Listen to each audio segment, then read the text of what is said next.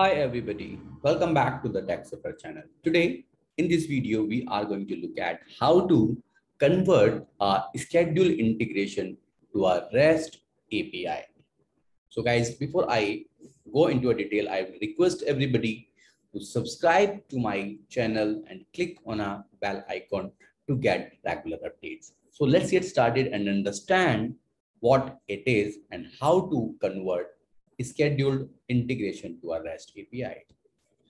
So as of date, you cannot change or delete the trigger adapter once it is configured in the integration. For example, you create an app-driven orchestration and you drop and configure the REST or SOAP adapter, whatever adapter you want.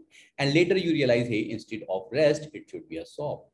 So as of date, you cannot delete or update that trigger point. So in this case, if you need to change or delete, you have to recreate the integration with all the actions which you have configured already in your integration. However, Oracle integration allows you to update the scheduled trigger point to a REST trigger with a minimal impact and without having the need to reconstruct various actions in the canvas. So meaning, if you have already created one scheduled trigger, meaning you have created a schedule integration wherein you have defined all the actions and this integration is working. Later, you realize instead of having this schedule integration, it should be a REST API.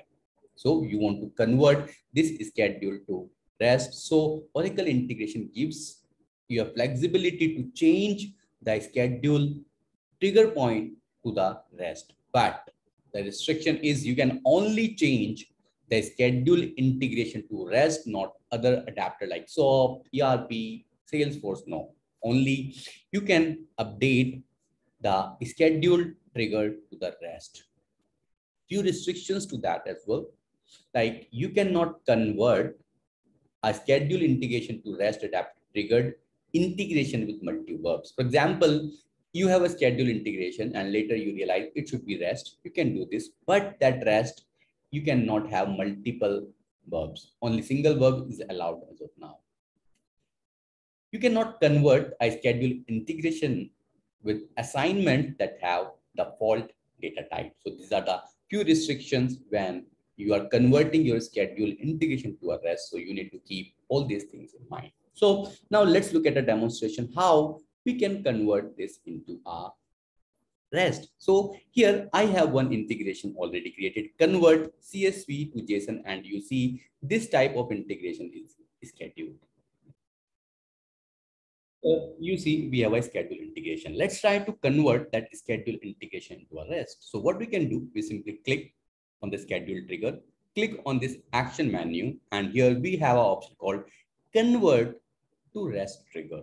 Click on this. Once you click on this, it will show you the REST connections of trigger type. So let's say this is my connection which I want to use to create a REST API. So simply select it and it will open the REST endpoint configuration wizard. Let's say convert to REST. And if you slide to select it and click on next, maybe once you cannot do this, okay? This is the restriction. That's fine. Next, and let's say /API.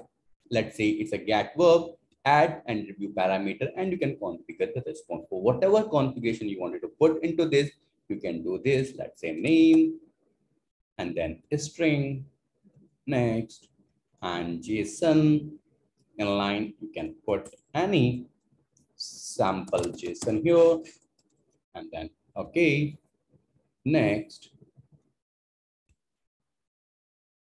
and then complete this. And let's say convert. Now it says conversion in progress, and you see the integration from schedule to converted to app-driven orchestration. Now you see this error. What you need to do, you need to simply enable this tracking parameter and save. So that's it. Now your integration, schedule integration has been converted into the REST API. So that's all about this very simple steps to convert your schedule integration to REST. Guys, I hope you like this video. If you like this, please like, comment, and share. And please don't forget to subscribe to my channel and click on a bell icon to get regular updates. You can follow me over LinkedIn, Twitter, Facebook, Pinterest. You can also see my blog, https://www.techsupper.com. Thanks for watching the video. Have a good day. Bye-bye.